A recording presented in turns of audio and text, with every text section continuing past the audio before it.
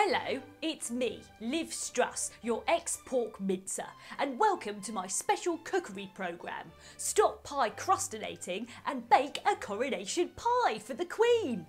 Sorry, King. I was the last person to see her.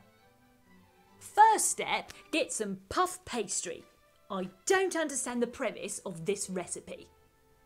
Here's one I paid for earlier. Second, add the filling. Cheese! If you can't afford cheese, don't try this at home. It's pointless, there's no substitute for the poor. Third, pork from my pork markets. If you're a vegetarian, that is a disgrace. As a binding agent, use anti-woke juice. They think it's oat milk, but it's actually full-fat dairy cow's milk. Watch their stomachs expand. Next up, add a sprinkling of privilege. My dressing gown and slippers from Checkers. Oh, and loads of money. And last but not least, my secret ingredient, an essence of love. Maggie. Quazzy. Diana.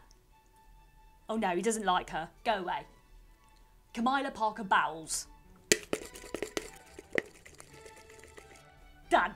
Put it in the oven, gas mark 6 for 44 days. Gas is so cheap from what I did to energy after Putin's appalling war in Ukraine. Now let's cut up the pie so that everybody gets a slice. First, a slice for King Charles Spaniel. And now a slice for the wealthy people. And the rest is for the poor people. Everybody gets a slice. And lastly, curtsy for the king. Happy coronation!